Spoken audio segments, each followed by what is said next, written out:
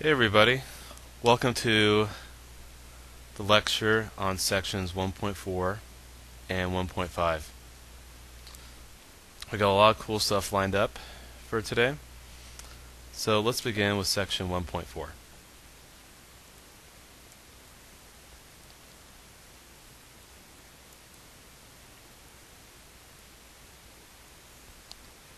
Section 1.4 is on rewriting formulas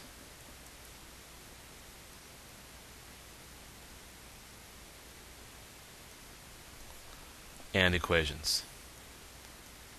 In essence, what we're doing in this section is trying to get one letter by itself and have it in terms of other letters. For example, let's say I had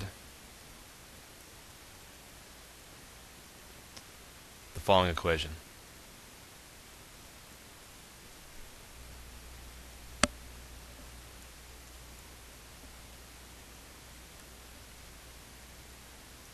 Solve for y if 2x minus 5y equals 10.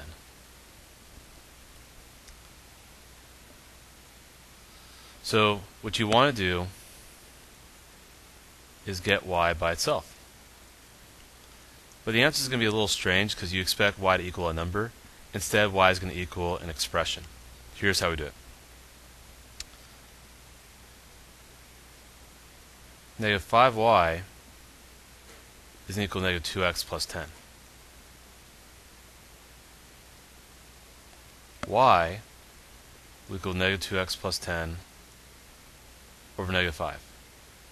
And that's it. We're all done. Because we already got y by itself. So that's one way you can do it.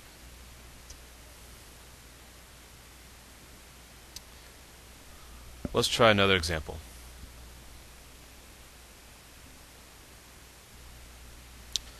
Let's say you're asked to do the following.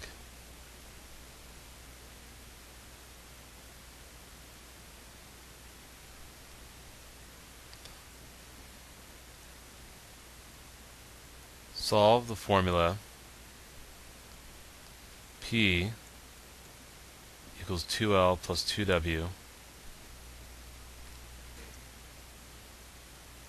4W, and then find the width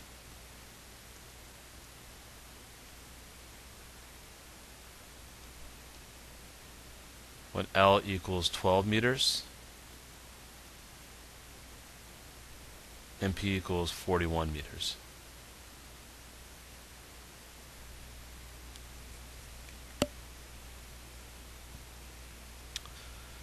Okay, so changing the colors here. Let's go to red again. So you want to get W by itself. So P minus 2L is going to equal 2W. W is going to equal P minus 2L over 2. Very, very simple. But remember, there's more we're being asked here. You're asked to find the width when L equals 12 and P equals 41. So we put in 41 for P, 12 for L, work it out. You should get 41 minus 24 over 2, which equals 17 halves. Or 8.5. If it was a decimal fraction, I'm not going to really care too much. But do put the units, because we are talking about meters. Pretty simple, right? I think that might be it.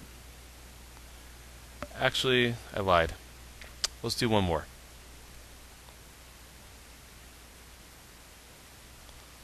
For number 3, so let's try this one here. I'm going to put a different set of instructions, but it'll still be the same thing. If 2y equals 6 minus xy,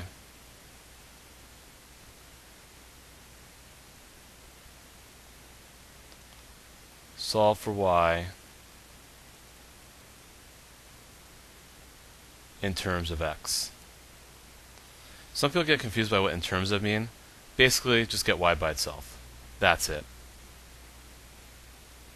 Should be pretty simple. So we want to combine like terms and see how there's two terms that contain y in them. Notice I moved the xy from right to left. Factor out the y. Kind of a slightly crafty technique. One of the challenge problems we did during block number 2 this week involves something kind of like that. So y equals 6 over 2 plus x. And at this point we're good at that problem. By the way, we have 6 over 2 plus x. Could I say that? And say the answer is 3 over 1 plus x? Is that okay? No way. Absolutely not.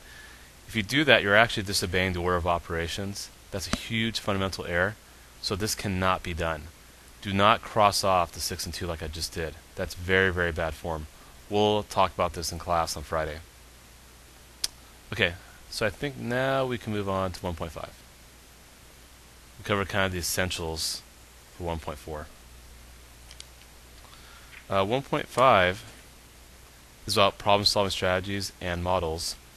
So we'll look at a word problem, work it out, and of course we'll do some word problems when we're in class on Friday. So section 1.5, which is about problem solving.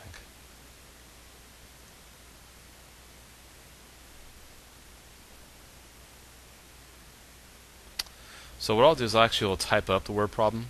That might be a good way for us to go here. So here's the example. You are hanging 4 banners in a gymnasium.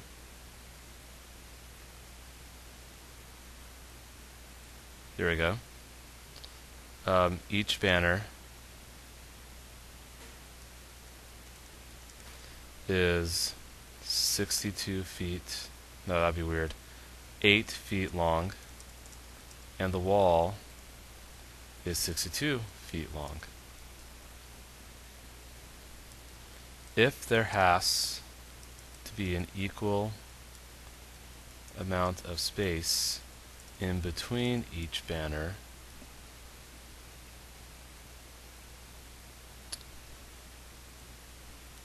how far apart must they be placed?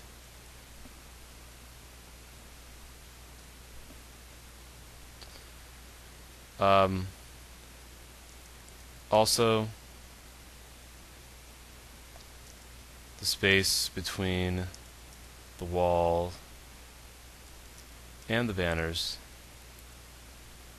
or the ends of the wall,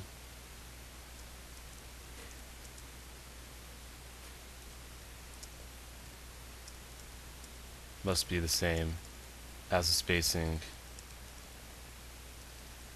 in between each banner. Okay. So, here's what I would do. Draw a picture. Step 1.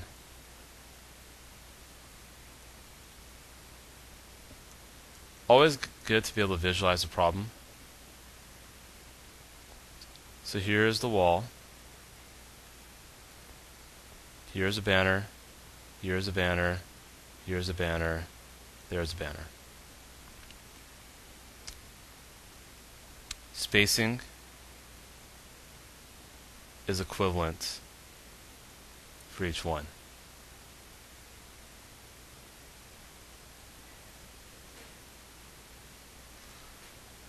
Each of these are 8, 8, 8, 8, and the whole thing is going to be 62. Alright, so hopefully you can see how to create the equation. That's going to be step 2. Step 2 is create an equation, which would be 5x plus 32 equals 62. Notice why I'm saying 32. Because if you think about it, you have 8, 8, 8, 8. We have 5 x's, and the whole thing's 62. So now I can work it out. 5x, I still got the highlighter on. That's okay though. Equals 30. X equals 6. So not too bad. So the separation will be 6 feet for the banners. So that's obviously step 3 is solve. Sorry about that. Solve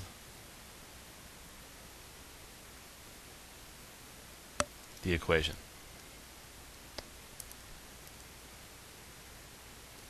So that's basically what we do for these kind of word problems. Sometimes you may not be able to draw a picture. So maybe a verbal model could be good. So instead of drawing a picture, you could write a verbal model. That might help too, but that should always be your first step, to be able to conceptualize a word problem, create an equation, which is usually the hardest part, but the model should help in aiding the equation like I did here, then actually solve it. We'll do lots of these as a class on Friday, so I'm not going to do any more word problems. So try to stay true to my word, about a 15-minute video. So we're all done. Please answer the questions that come after the video. I'll be checking Google Docs later tonight to make sure you actually watched it. And I hope all of you have a great evening. Take care. Bye.